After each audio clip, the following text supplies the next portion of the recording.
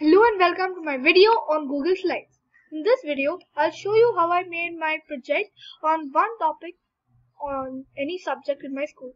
So before we start, I'd like to show you my presentation.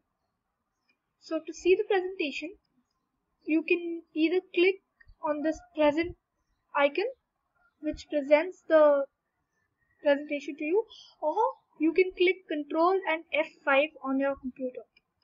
So that starts a window. And here you go. So this video is about my favorite subject, which is made by me, made by Aahaan partners, and it's a project for Whiz juniors. So why study maths? Because humanity needs maths. It's the base of all subjects, and you need it in everyday life.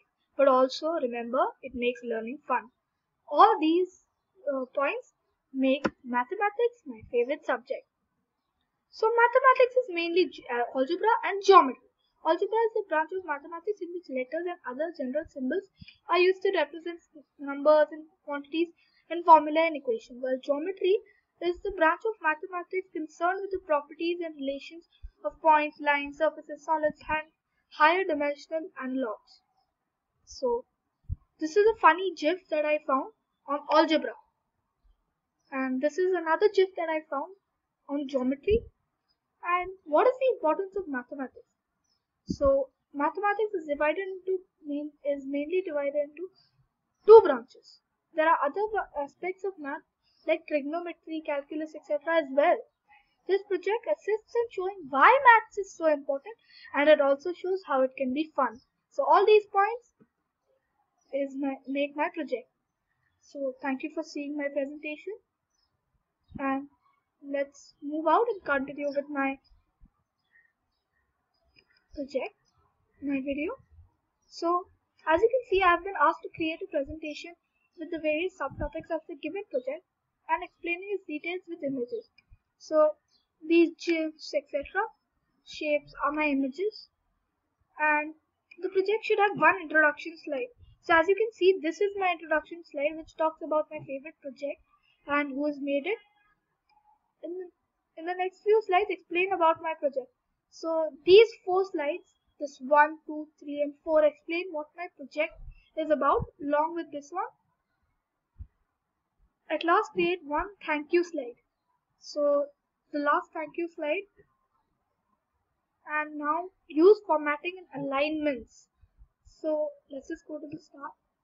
So as you can see, I've formatted this start one with Georgia, and I've made it underlined, and as you can see here, I've made it bold, and most of the font in my project is Georgia.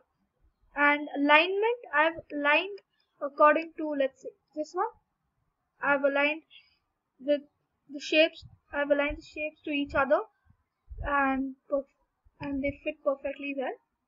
Now add shapes and images. So these two shapes are the shapes that I liked. So, and these two GIFs are the images that I inserted. So I'll show you how to insert both. So first I'll show you how to insert the shape. So to insert shape, there are two ways. You can either click on shapes and rounded rectangle, which is the one that I've chosen, or go into shape through insert and the rounded rectangle. So I won't insert any right now, but I'll show you how I formatted it. So I went into more format options, and I checked these two. So I'll just show you how it looks without these two being checked. So as you can see, it looks like a normal shape, but now see how it looks if I click on it. It looks totally different. Now I'll show you a bit about the images. So how I inserted these images was, I searched for algebra GIFs and geometry GIFs online and clicked on insert image by URL. Also, there is another way by just clicking on the image option and by URL. So let's move on. So as you can see, I have been asked to use themes and templates. So to use themes and templates, what you need to do is that you go on the slides home and choose any template that you want. So I just started with any template and then I started making it. But I felt that the formatting that I was doing looked better than the original formatting that had been created. And add transitions and animations. So let me just show you how I added the transitions and animations.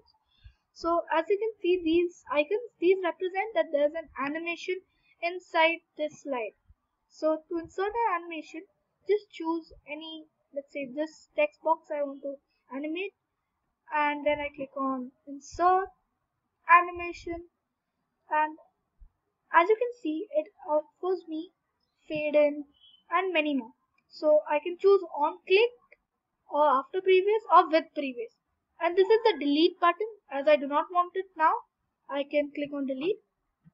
And now let's choose transitions. So if I want transitions between two slides, let's say it flips over, and now let's see it by click on present. So after I've shown you this, it flips over and goes to the next slide.